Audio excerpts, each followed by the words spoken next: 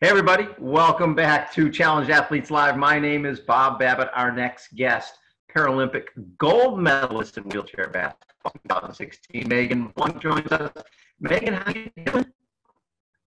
Good.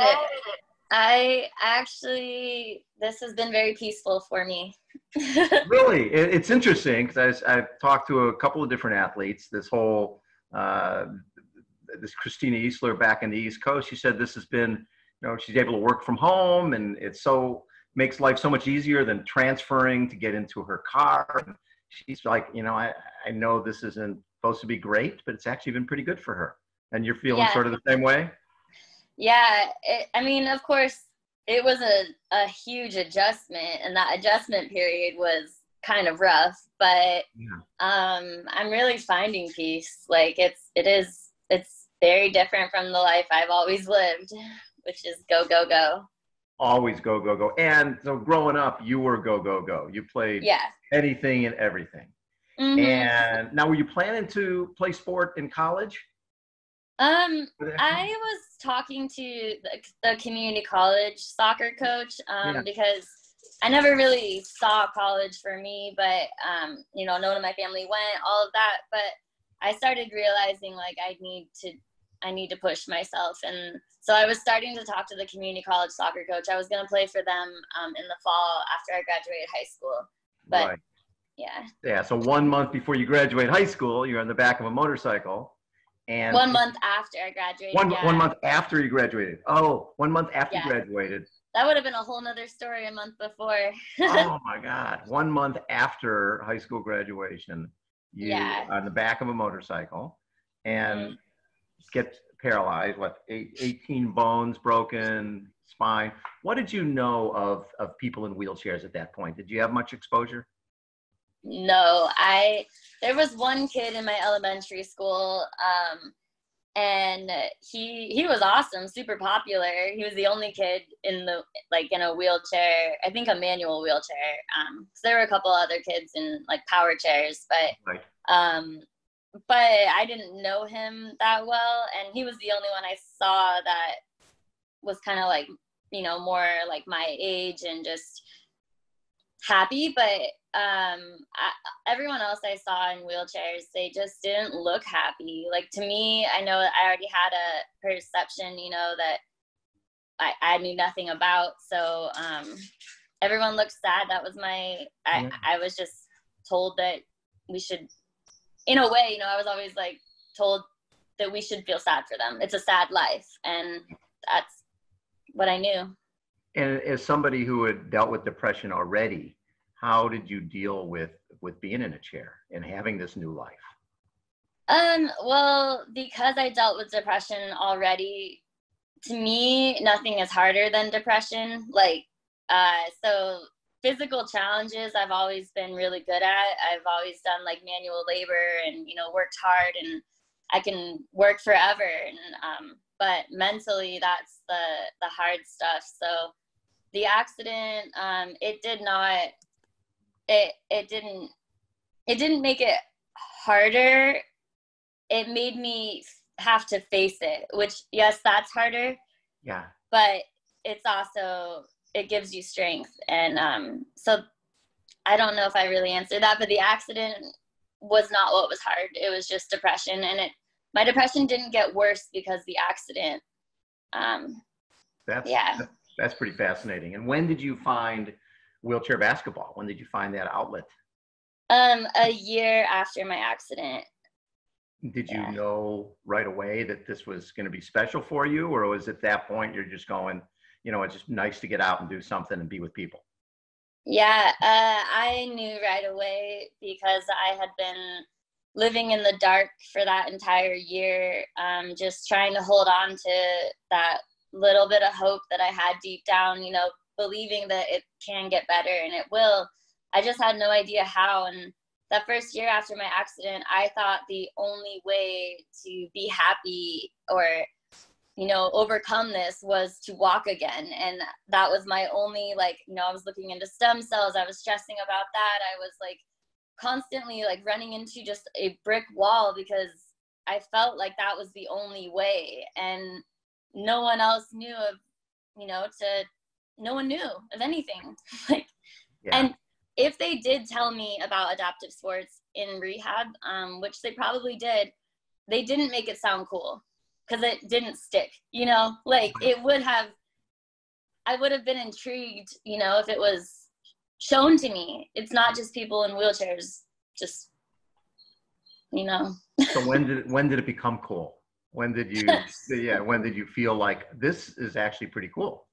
Well, when I saw it, like, the hardest part about the accident was the regret I felt for everything I had taken for granted before. And I was just like I said, I thought the only way was to walk again so I could overcome all that regret and push myself harder and, you know, make it better. And the thought that I might never be able to do that again was so devastating. I didn't think I would ever be able to let go of that. And then wheelchair basketball, when I was introduced to it, I just knew right away, like, this is my second chance and my light at the end of the tunnel, you know, and this is my way to overcome that regret. So. Yeah. And at the same time, so when did you get to the point where you thought, okay, I'm pretty good at this. I'm pretty good at this and I can potentially make a US team. Yeah. So at first it wasn't, like, you asked if when I thought it was cool. It wasn't super cool at first. It was frustrating, and I was in the wrong chair. I was in my everyday chair at first, right. And they were in basketball chairs. I didn't know the difference. Then I got a chair to borrow, and it was too big for me, but it was still better than what I had. And it was always frustrating, and I always wanted to be the best, be better. And then I found out about the Challenged Athletes Foundation, and I applied for my first grant, and they got me my first basketball wheelchair. And that was when I knew that, like, things were going to get better, and they're, you know, like, I can be good because I can get this equipment that I was already thinking, you know, it's $2,000 to $7,000, you know, for a basketball wheelchair. But suddenly I started realizing this is all possible. Like, this is going to happen. It's funny because I think a lot of people think, yeah, you're playing basketball, you're in a wheelchair, what's the difference? A chair is a chair. But having something designed specifically for you that moves when you move makes a huge difference, right? Yeah. You wouldn't play in shoes that were too big that you're stumbling on, and when you try and make a quick turn, you know, you don't move. You get stuck. So when you go to Rio and you guys come away with the gold medal, I mean, give me a sense of what that meant to you for somebody who had, you know, been so down, and then here you are at the pinnacle. Now you've got a gold medal, and it's sort of showing that you guys are the best. How did that affect you? Or did it? I mean, our team was just an incredible team, and that's what makes a gold medal team, you know, is something really special. And that's what our team had, which was just always supporting each other, pushing ourselves and each other to be better. And we were all connected with our communication and, you know, our effort. And so having, you know, winning gold was just like, we really earned that. And it was just really special to know that when you put in the work and you work together, you know, you can accomplish what you set out to do. So the last few years, you were in a commercial with Colin Kaepernick. You did some shooting with Kobe Bryant. Talk a little bit about those type of experiences, because I'm sure when you were injured, that was the last thing you'd be thinking, that you were going to be a world-class athlete hanging out with other world-class athletes who basically did a sport, but they just did it differently. Yeah. Well, yeah, I mean, thanks to CAF, I was in that commercial, the commercial with Kobe. It's not really a commercial. What is it? Like a promo. Yeah. Heroes of sport. And those experiences are, I mean, they're everything for me and my journey to finding, you know, happiness and peace and love and trust. And so those help remind me the good in the world and just like what's possible. And, you know, what Kobe did was helping the Challenged Athletes Foundation. He wants his food. and it was, you know, to be a part of that, a part of something so much bigger than ourselves, you know, and to be with Kobe doing that is pretty amazing. Yeah. Yeah, really amazing. So what are the goals now with Paralympics being shoved back a year? How does that affect your focus? Obviously, you've got your cats doing some good stuff there, man. Athlete. Yeah, that was a bad toss on my part, but for me, it's a really big blessing because I wasn't really. My journey with mental health it's, you feel on your own a lot of the time, you know, trying to figure it out. And I ended up getting onto an antidepressant last year because I wasn't doing well, and I almost didn't go to tryouts. And I didn't go to tryouts the year before because of my depression. I canceled last minute. So I got on this antidepressant and it was working, but it ended up having side effects that weren't helping me, and I didn't have time to like get off of it and find a new medication, and I wanted to be my best at the Paralympics, you know. And so luckily for me now, I have a year to get therapy and to work through things and to be in the place I want to be at the Paralympics. So yeah. Very cool. And talk a little bit about when you think back to that girl young woman who was in that awful accident. What would you tell her now, knowing where this journey has come? Well, this sounds like, I don't know, but I already knew then what I know now. I just have experienced the things for, you know, because I always believed everything happens for a reason, and it's to make you stronger. And I said it in the hospital when it happened. I just didn't know how or why or what, you know, but, well, I did know why. It's to make you stronger. But so I knew that, but now it's just all coming to reality, you know, yeah. Okay. Now we're going into rapid fire. Okay. Best CAF memory?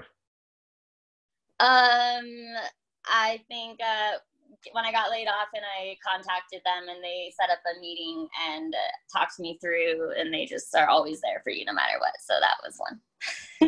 Go-to comfort food?